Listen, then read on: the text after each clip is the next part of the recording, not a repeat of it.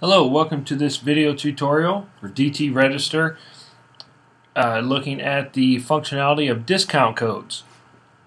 We are looking right now at a Joomla 2.5 website and looking at version 2.7.18 of DT Register, and the functionality that is here is essentially the same as what you'd see in any other version of 2.7. At the time, there are some features that have been added in more recent versions, so if you have something older you might not see everything that's here. Let's go through and see how to utilize discount codes, or what some people might call coupon codes, here within DT Register. Alright, you can see I'm already in the back end. If you go to Components, DT Register, Discount Codes, that's where I'm at right now. And I already have some codes here that have been created, and you can see here in the list of codes the name, which is the database name of the code, the start and end date and time of when the code is active, what the actual code is that somebody would enter to get that discount, if the code is published or not, what the limit is, and how many times it has been used. Now, how many times it has been used means totally, because you can have one code that's used for multiple events. So this will tell you how many times it's been used for all of your events together.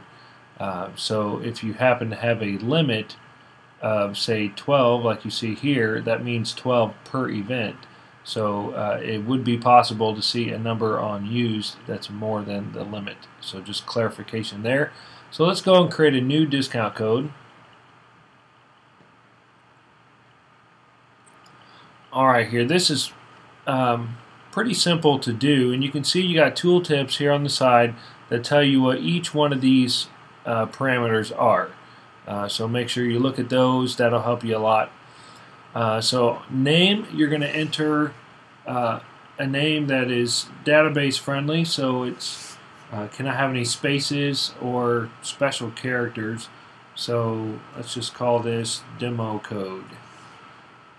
And give a start date, let's just say yesterday, and this is good.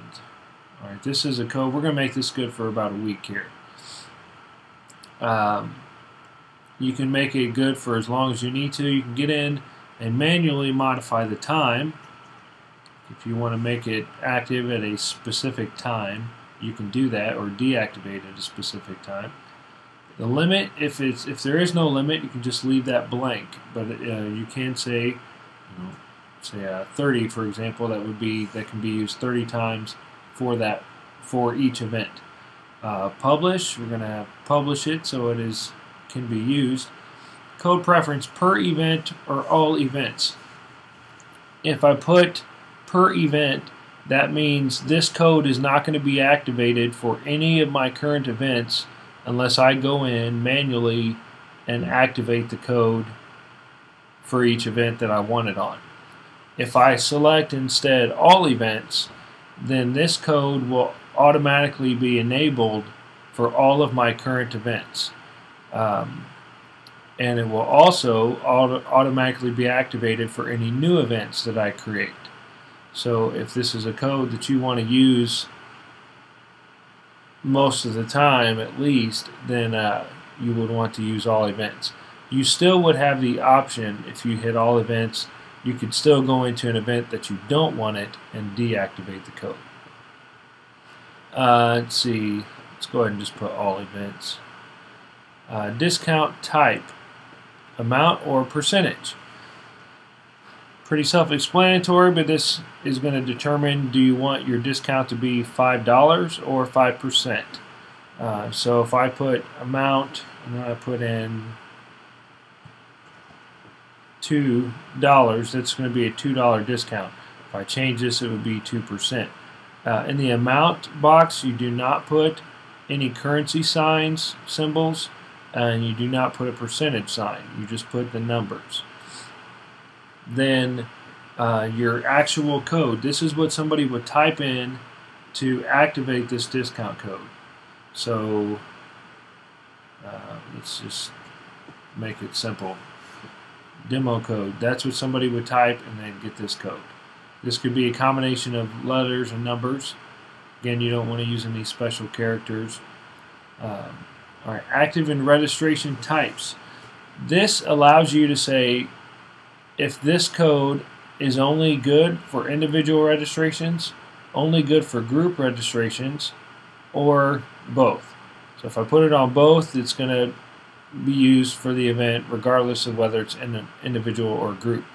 This does allow you to get more specific to where a code can only apply. For example, say in a group registration you're already offering a group discount, so you don't want to offer an additional discount on top of that. You might want to only make your code good for individuals. Alright, active in group registration. So this parameter here is only going to matter if the code is used in group registrations or both. And so here you can say, just like you can for fields in an event, you can say this code can only be active for each member in a group registration, or on the billing page, or members and billing. In a detailed group registration, you have a page of information for each member in the group, then you have your final billing page. You can enable within the event itself, you can enable if that discount code field is going to be offered for each member or on the billing page or both. So you have that option for the event. Right here for the code, you can do the same type of setting and say where it's going to be active. So say I put this on each member, and somebody comes in a group registration, and on the page for member 1 they put in this demo code, they're going to get $2 off of that member. But if they try to put that code in again on the billing page, it will not be accepted because it's only active for members in a group. So you can set that either way. Either way you want it. Let's just put it on billing for here. And then minimum group size, maximum group size. These are settings that you can leave blank if you don't need them.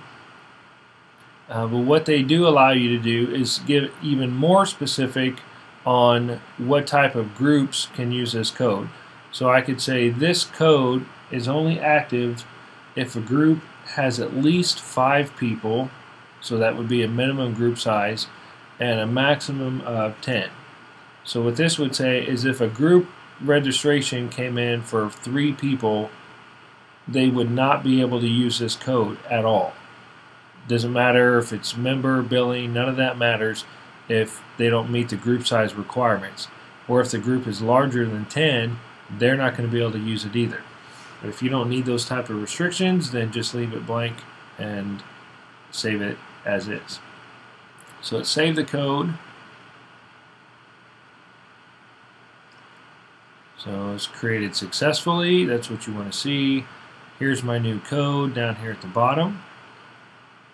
Set up just like we said. Now the next step, this is not the only step. Once you've created the code, it exists, but it's not active to be used quite yet. Let's go into the event setup. Let's go to this demonstration conference here.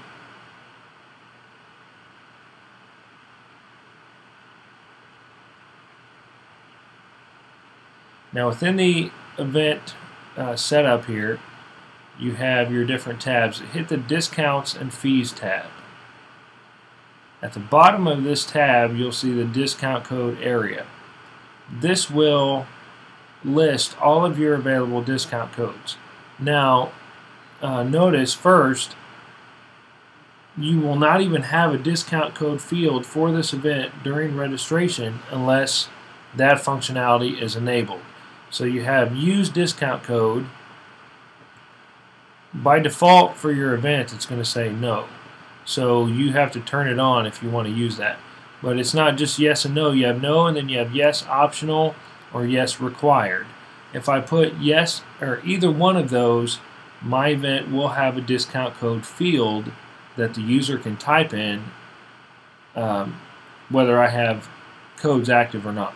So I activate the field itself, but if I put optional, that functions just like your standard coupon code does, where if you type in a code that is active, then the discount applies. If you don't, then you just pay normal price. Now, if I change this to yes required, that means the person will not actually be able to register and complete the form unless they have an active discount code. This essentially gives you the ability to make your event password protected. So you can say the code I just created, the demo code. If I set this to yes required, I could make it to where somebody can't register for this event unless they have the special code. So they put it in, it's accepted, then they're allowed to fill out the form and proceed. Otherwise, it's not validated and they cannot continue the registration process. Okay, so let's just leave it on optional. Then here, it's similar to the setup of the code itself, group registration code display. This is what I was mentioning earlier. You can say, for this particular event, am I going to offer a discount code field for each member?